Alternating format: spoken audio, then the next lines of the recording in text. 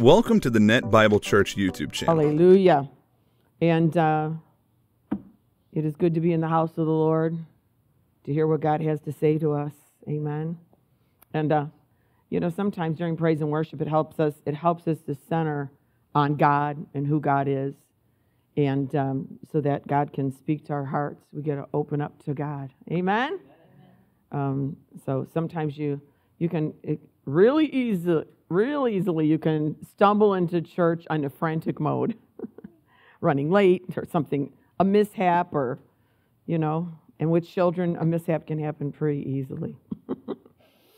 So or just yourself can. So we come and we just get our hearts centered on God and hear what God has to say to us, because God wants to talk to His children just like any good father would. Amen.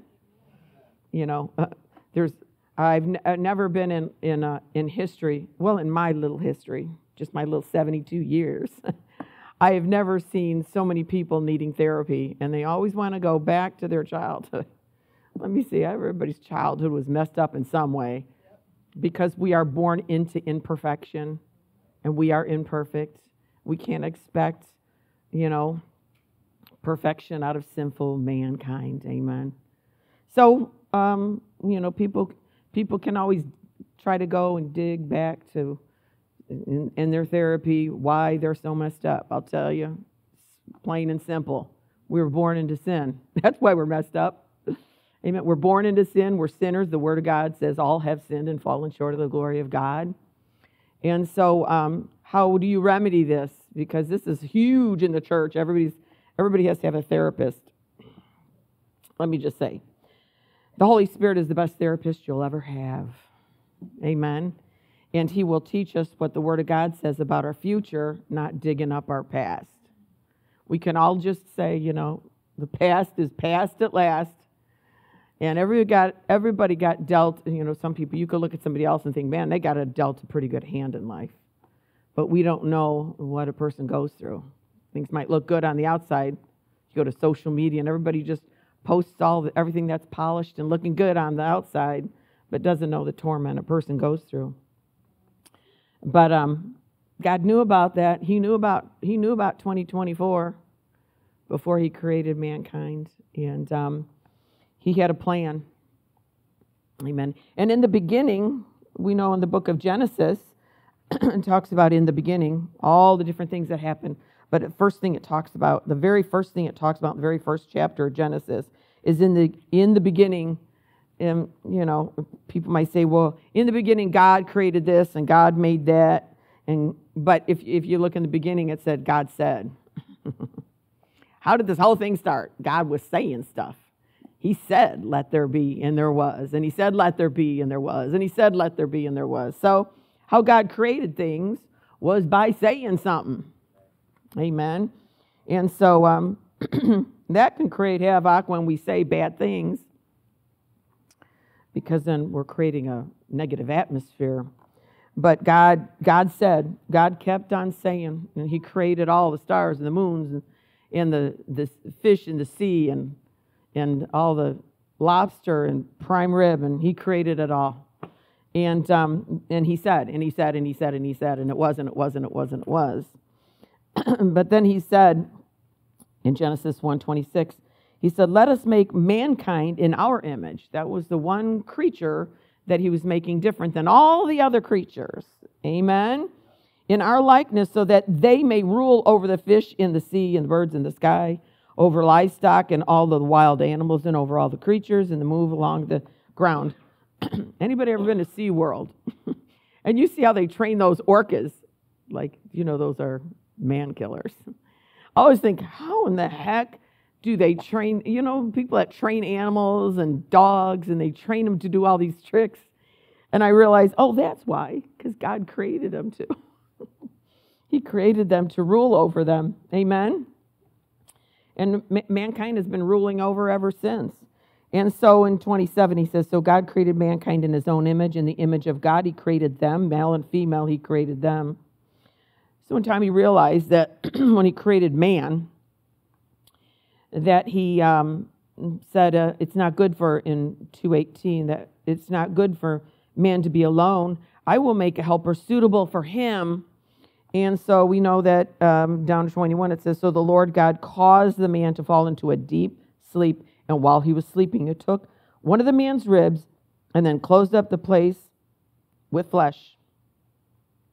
Then the Lord God made a woman from the rib, and he had taken out of the man, and he brought her to the man.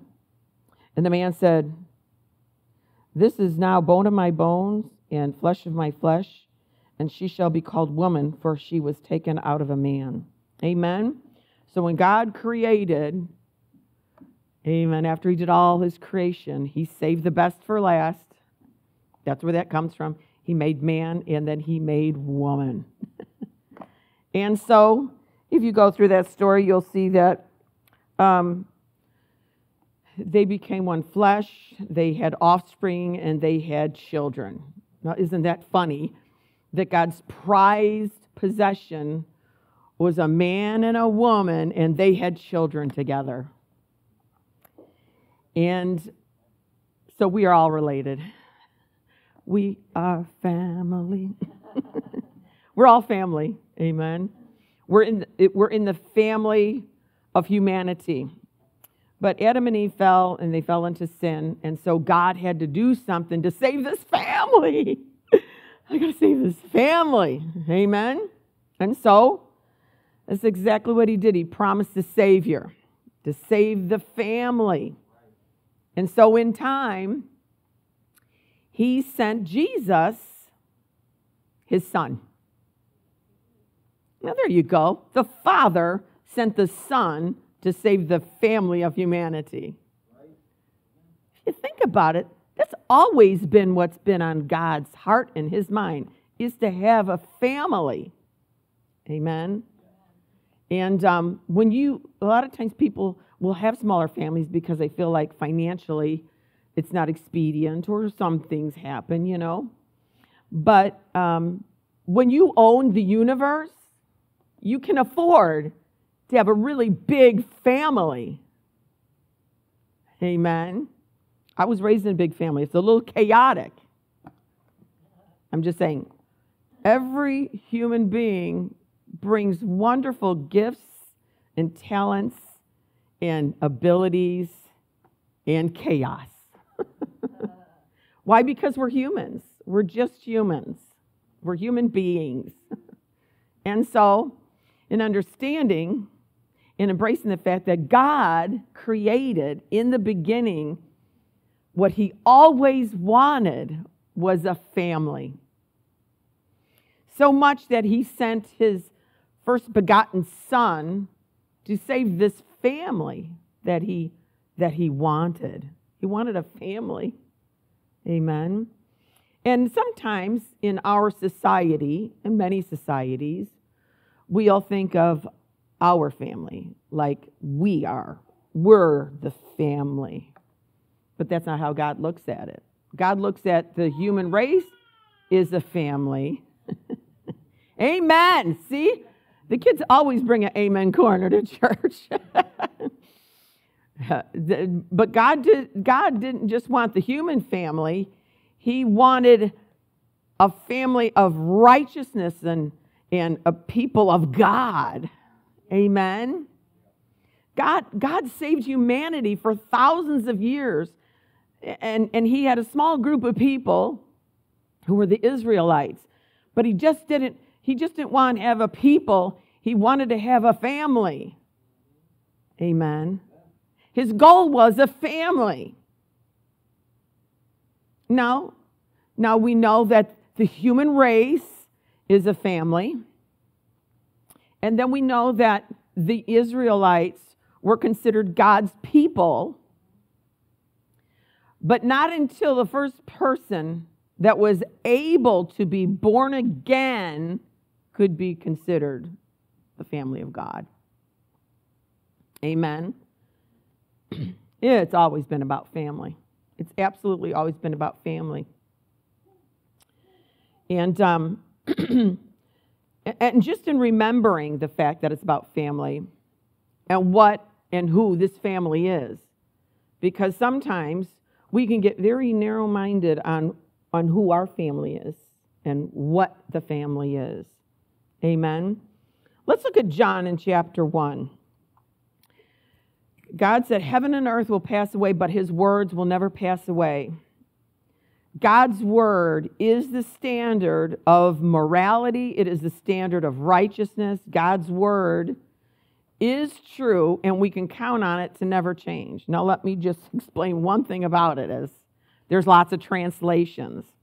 Translations are mankind trying to make their best effort to translate things that were written in Hebrew and in Greek thousands of years ago, enabling us to read it and understand it. So they'll take a word and try to, like we don't speak King James, amen, which was the first English translation, because that was the only way they spoke English, was it thouest, emist, minest, what? I don't speak of the King James, but the King James English was written in Elizabethan English. It was the way they spoke at the time. So when they translated it into the way they spoke to help people understand it. So we can understand that in the original Bible, it didn't say thee and thou and thus, and it didn't say it like that. So that was written for them at that time because that's how they spoke, and it was the easiest to understand. But it's really hard sometimes if I'm single-lingual. I know people are bi and trilingual. I mean, people speak a lot of languages. And sometimes it's a little difficult to find one word to explain one word in another language. Sometimes you have to, it's almost like a sentence, like you have to use a few words to explain it. So just in understanding that when we're reading different translations, they might have used one word that might have needed three to explain it. Okay? And just because a lot of people say, oh, this is the only really good translation. You just got to have the Holy Ghost to read any translation. The Holy Spirit's the teacher. But in John 1, chapter 1, verse 9, if you're taking notes, if you want to write it down, I'm reading this out of the NIV, which is the New International Version that came out in the 70s. It said, the true light that gives light to everyone has come into the world, and he was in the world, and though the world was made through him, the world did not recognize him. So we can understand when Jesus came, they just didn't recognize him. There were the Israelites, the Jewish nation was looking for a Savior because they had been promised one. Amen? They just didn't recognize him. They thought he's going to look like something else. And I'm not talking about physically, I'm talking about positionally. They thought that he was going to come as a King of glory. Well, he is coming as the King of glory, but he had to come first as a Savior. Anybody ever heard of the same Jesus is coming back? I hear it all the time now. Somebody had a dress on that was in some Paris Fashion Week, this black dress, and it said, the Lord, across the top of it. It was a real fancy dress, and on the back, it said, is coming back soon. Yeah. And I thought, whoa, look at that. It's even in Paris Fashion Week. People don't have to be a Christian to say Jesus is coming back, because something got to change. Amen. It can't keep going the way it is. And so just in recognizing that the true light that gives light to everyone was coming into the world. And he was in the world, and though the world was made through him, why? Because he is the Son of the living God. And he was given flesh. He did not have flesh until he was born in the manger. God gave him flesh. And so it says, and though the world was made through him, the world did not recognize him, and he came to that which was his own. But his own did not receive him. The Jews just didn't receive him because they didn't recognize him. They didn't recognize him. They're like, that ain't him. He's coming as the King of glory. Well, he's coming back as the King of glory. Amen? Amen. Yet to all who did receive him, anybody can shout right there. Anybody did receive him. To those who believed in his name, got to have Jesus. You can't say, I just believe in God. You got to receive Jesus as your Lord and Savior. To those who believed in his name, he gave the right to become children of God. Children born not of a natural descent, nor a human decision or a husband's will, but born of God. Amen. Now, this is the Bible. This is the Word. God's Word will never pass away. It's the same yesterday and today forever. And just so we know and understand that God could have said it any way he wanted, but he chose to say children. He gave them the right to become children of God. Hallelujah. I know sometimes some of these things are so profound, it's hard to get it. You're like, I know there's something more there. I'm not getting it. Just open your heart and hear what God has to say. Amen. Born of God. Remember, it's all about family. Started with the family. Amen. It's going to end with the family.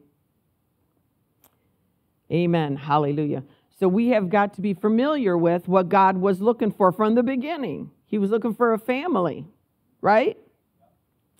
So in 1 Timothy 3:14, Paul writing to Timothy is saying, I am writing these things to you now, even though I hope to be with you soon. Because he was traveling, he wanted to be with Timothy. He says, so that if I am delayed, you will know how people must conduct themselves in the household of God. Think of it. In the household of God. Who lives in the household? The family. Amen. And so this word that God has given us is so people know how to conduct themselves, not only in the household or in the temple or church, whatever it might be called, but in the household, because we are all part of the same family if Jesus Christ is your Lord and Savior. Amen. Hallelujah. And God gives us the right to be called the children of God in the name of Jesus. So he says, so that if I am delayed, you will know how people, the children of God, amen, the sons and the daughters, and how we should be, how we should conduct and how we should act, not only in church, but in our own personal lives. There's much instruction about how husbands should be and how wives should be and how children should act, how employees should be, amen, servants, slaves. There's lots of instruction in the Word at how everybody should behave, the qualifications, amen. Hallelujah. This is the church of the living God, which is the pillar and foundation of truth. Hallelujah. God, it's just like, a lot of times we think, we came up with ideas. But when you have a mom and a dad, a man meets a woman and they're drawn together. They love each other. They get married. They have children. It's a family, right? It's just a family. So when they come together, they produce a family that produces a family that produces a family. I was telling Guy, I know people that are my age that are great grandparents. How could that be? I'm way too young. But I'm saying this thing, that the people that I went to grade school with are grandparents, are great grandparents. This thing just keeps moving forward. Amen. It's hard to believe that our grandchildren could someday be grandparents. But it happens. Because that's what families do. They just keep populating. And that's what the family of God does. It just keeps populating. Amen.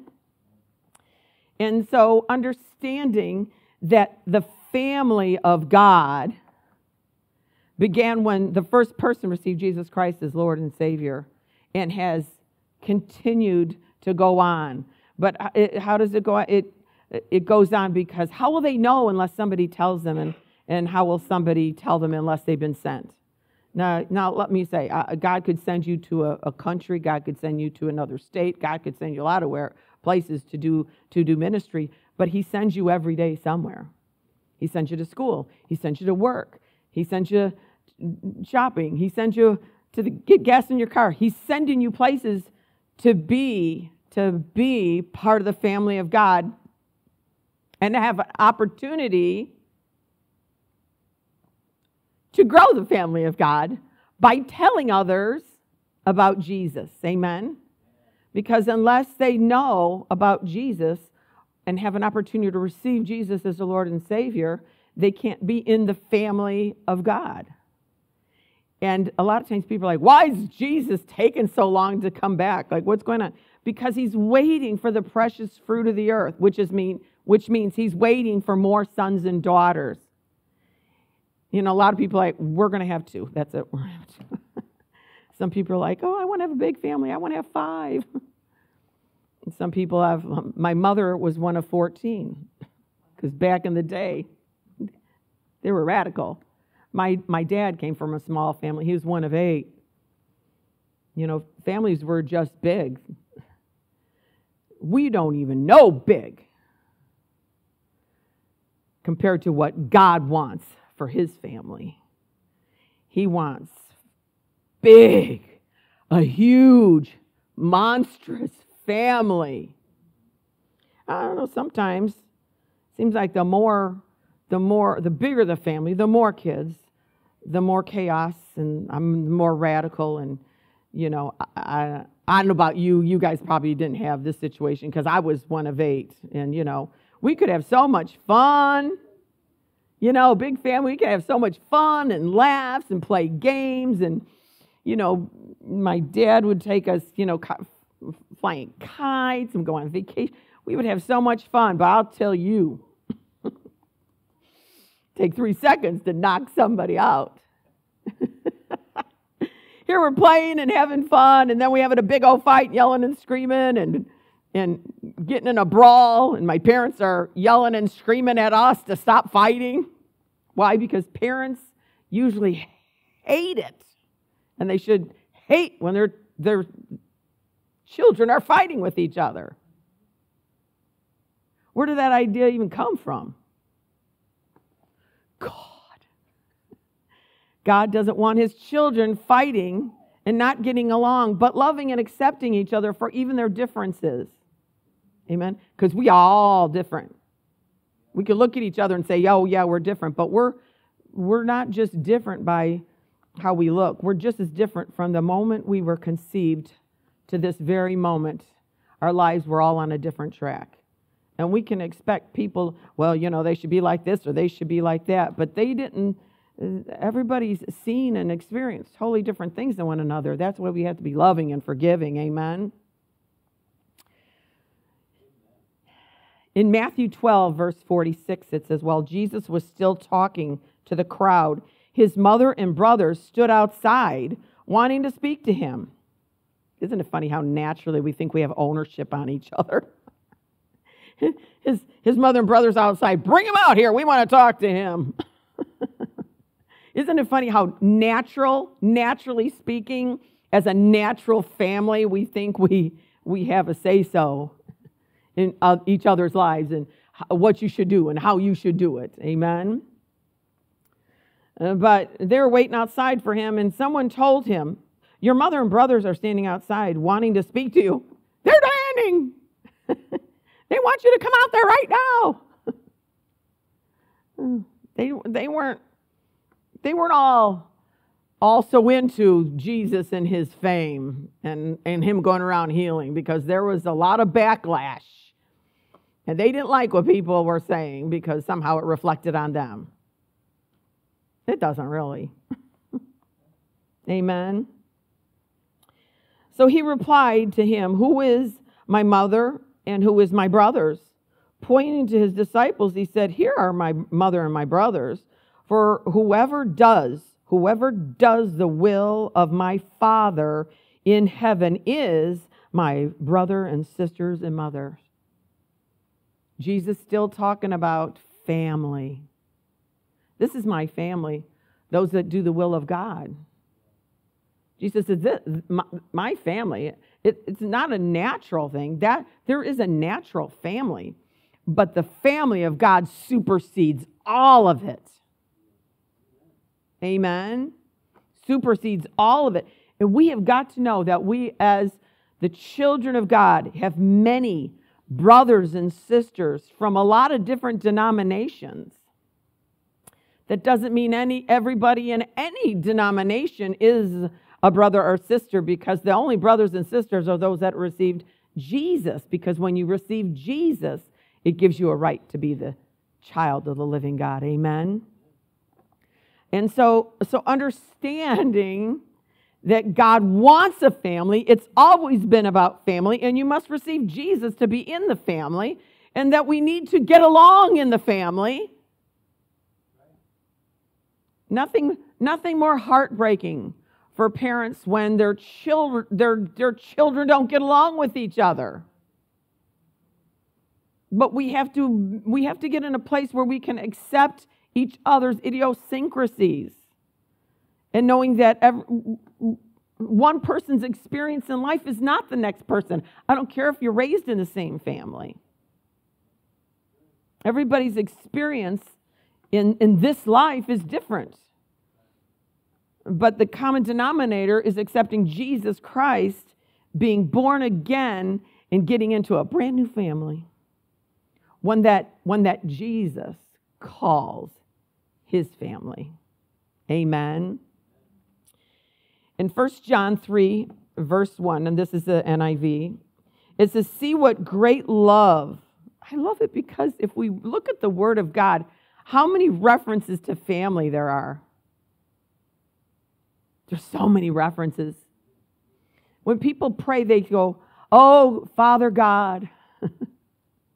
They talk to God as he's their father. Amen. And I'll tell you, I don't care if you had a good dad, a bad dad. I don't care how indifferent. If you had no dad, it doesn't matter, because everybody's on the same playing field. They can get a brand new dad, and he could be the best dad ever. You can't compare this new dad to any other dad, because he's God. Yes, amen. Hallelujah. He's understanding and is always a friend. He's a healer and a provider. That's what we look for in a father. Amen. So in 1 John 3:1, it says, see what great love the Father has lavished on us. And if we don't understand some of these scriptures, we need to take the time to read them and study them, meditate on them, and ask God to show us what these things are and what they mean. Amen. See what great love the Father has lavished on us, that we should be called children of God. And that is what we are. The reason the world does not know us is that it did not know him. Dear friends, now we are children of God, and what we will be has not yet been made known. There's so much in front of us. Not only in this life, but whoa, the life to come.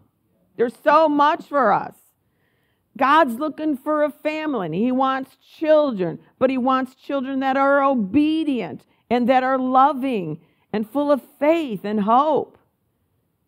And these are not things of our own. These are things that we make a decision. I am going to walk in love because it's easy to not. It's the easiest thing to not love. It's just like saying, I am going to exercise. It's easier said than done. Amen? All the things that are worth having are worth the work. Amen? And so God wanted a family, and he's getting one because he's coming back. And when he comes back, that means he's got the family he wanted. Amen? He thinks big. He thinks large. Amen. Dear friends, now we are children of God, and what we will be has not yet been made known, but we know that when Christ appears, woo, that moment, how's he going to appear? It says he's coming back on a horse in the clouds of glory. Amen. And it said every eye is going to see and every ear is going to hear and everyone is going to know. Oops. Either you're going to say, glory to God, hallelujah, the family reunion is at hand. Or you're going to say, oops, that was a big mistake. All those people that told me about Jesus, but I refuse to believe. Amen.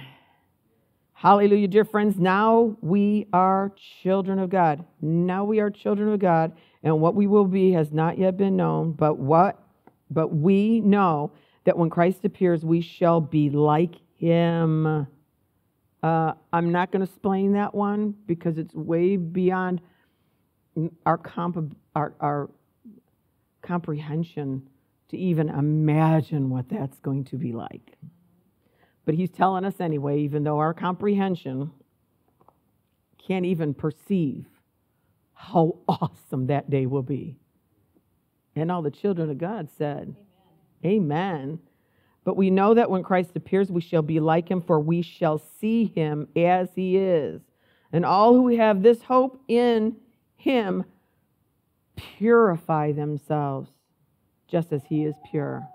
That is our goal as the children of God. We just purify ourselves. How do we purify ourselves? By submitting ourselves to God, surrendering ourselves to God, receiving God's word for us. Amen. Praying in the Spirit. Doing the things that we know we should do even though we don't feel like doing them. Amen. We purify ourselves because we are the children of God. And he's a holy God. And he loves us. And he has a plan for us. Amen. And he wants us to multiply. That's why Jesus said that we have the ministry of reconciliation. We're reconciled people to God. We talk to people about Jesus. Amen. We tell people about the goodness of God and God's love and forgiveness. Amen. His love and forgiveness. God just wants a family. He doesn't care how far off you are from the mark of holiness and purity. He wants you so he can make you holy and pure. Amen. God loves us with an everlasting love. That's why he's waiting so long. So what are we going to do? We're just going to keep telling people about the goodness of God. Amen. We're going to keep telling people about how awesome our God is. Because he wants a family. He wants you to be a part of his family. He just doesn't want you as family. He wants you to be a living part of this family. Amen. Hallelujah. Glory to God. Why don't we just say a little prayer here? Amen. Why don't everybody just kind of bow their head? We're all in a different place with God. I don't know how long ago you got born again or if you're born again. But from this very point on, we want to know what God has for us as individuals. God has something for you to do that's very specific. And it was made for you and you were made for it. Amen. So let's just take this time to just pray. Hallelujah. Father God, we just come before you and we thank you for your plan and purpose.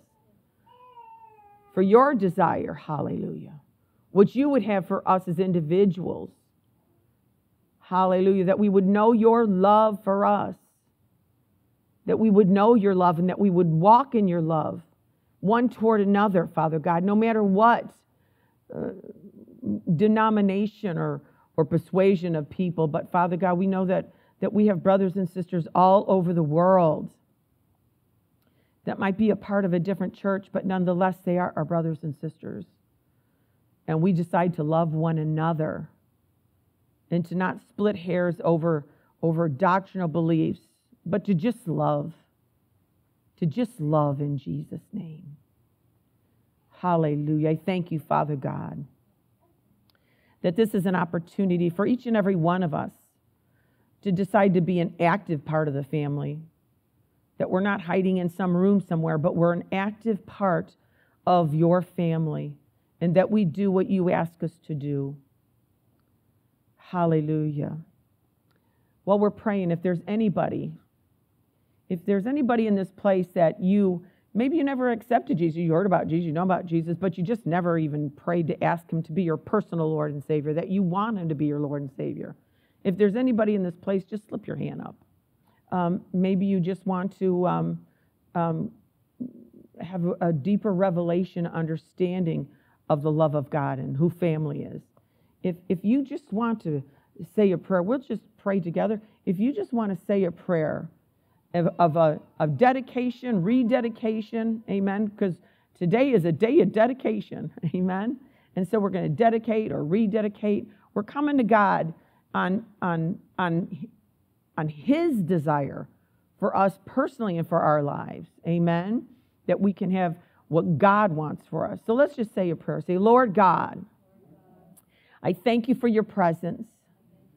I thank you for the word and this message, and that it's always been about a family. You made families in the beginning, and you want a family now. A family that chooses you over this life, but chooses your way of life. I accept you, Lord, as my Lord, not just my Savior, but my Lord, that I do what you ask me to do. I go where you tell me to go, and I be what you tell me to be.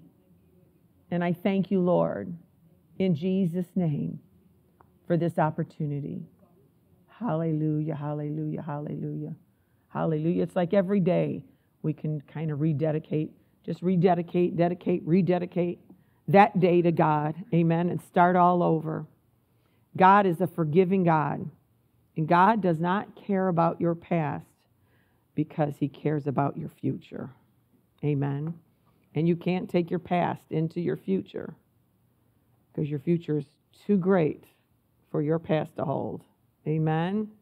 If you have never asked Jesus to be the Lord of your life, I just want to share with you for a moment the importance of receiving Jesus as your Lord and Savior.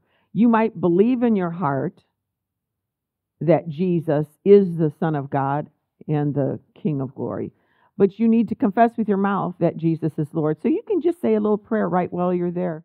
I'm going to just pray with you. Say, Father God, thank you for Jesus, and thank you for the life that he has given me. I receive you now as my Lord and Savior. Thank you, Jesus. Hallelujah. It's just that simple. If you believe that in your heart and you just said that, that makes you a born-again Christian. It doesn't mean you understand everything. Hallelujah. It's a lifetime of learning of the goodness of God. Be acquainted with the Bible and all that's in it. And when somebody teaches something, go to the Bible yourself and start searching through it to see if what they're saying is true. Find a good Bible church. Amen. A Holy Ghost Bible church that teaches the Bible. Amen. And you are welcome here if you're in the area. If not, just begin to communicate with God and ask God what you should do. Amen. He will show you which church that you need to be a part of, where you will grow and flourish. Also, your family will. Amen.